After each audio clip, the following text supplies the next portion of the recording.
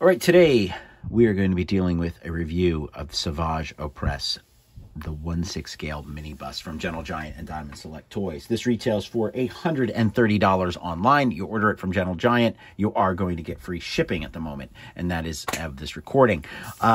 This is limited edition to 3,000. This is the Nightbrother, Darth Maul's brother, as he appeared originally in the episode, as in the series of Star Wars: The Clone Wars. You can tell because we have both our arms, no spoilers there, and he does not have his big weapon. He had like a huge like mace-looking type thing that he was carrying around. So we're going to open him up, see how he looks. We'll do some size comparisons. Ooh, I just noticed this little lightsaber thing right here for him to hook his belt on. That's pretty cool.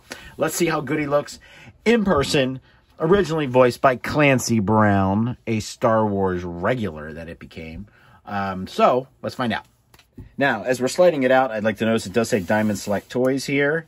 It does not say Gentle Giant or say Star Wars. I've yet to find the consistency of why some of them have Star Wars stamped into the styrofoam, some don't. Maybe it's at like how deep it sits in the styrofoam. I don't know. Here's our letter of authenticity.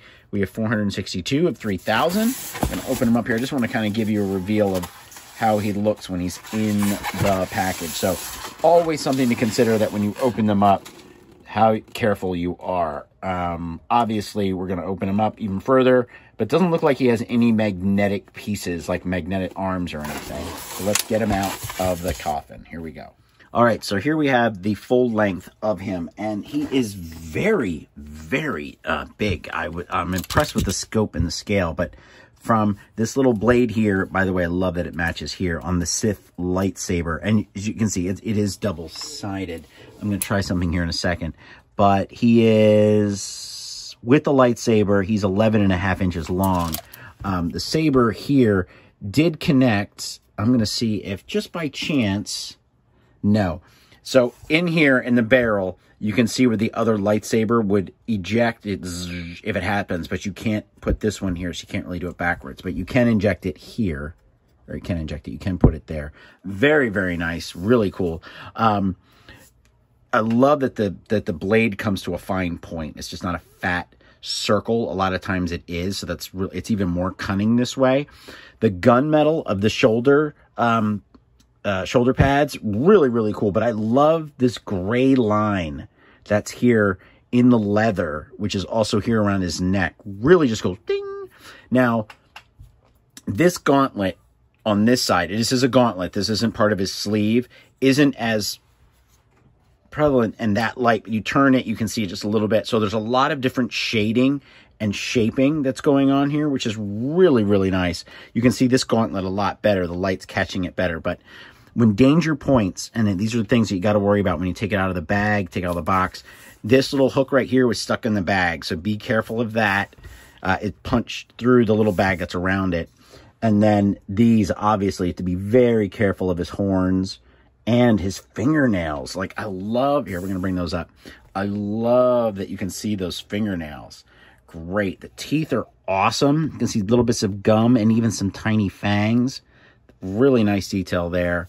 We'll bring them even closer here so you can see. But look at the detail here. Really great.